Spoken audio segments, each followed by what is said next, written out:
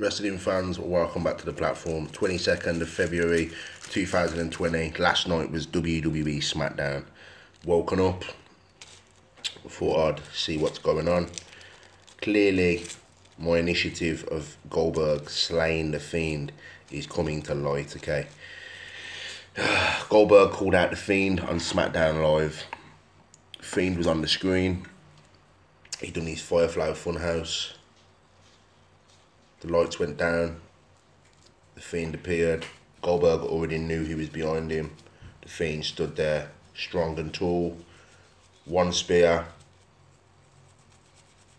The Fiend sat up.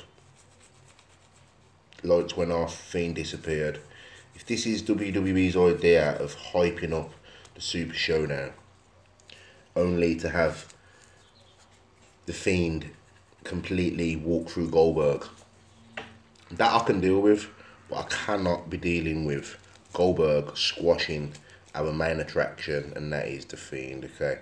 I'm aware that Goldberg brings views. I'm aware he brings a lot of mainstream attraction. I get that.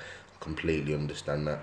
But do not let us down at the Super Showdown. Goldberg's been brought in for one reason only, and that is to put the Fiend over, okay?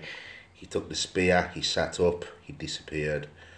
Okay, you don't have to have Goldberg have any more over Bray Wyatt. Let me know what you think in the comments down below. Hit that bell, share, subscribe.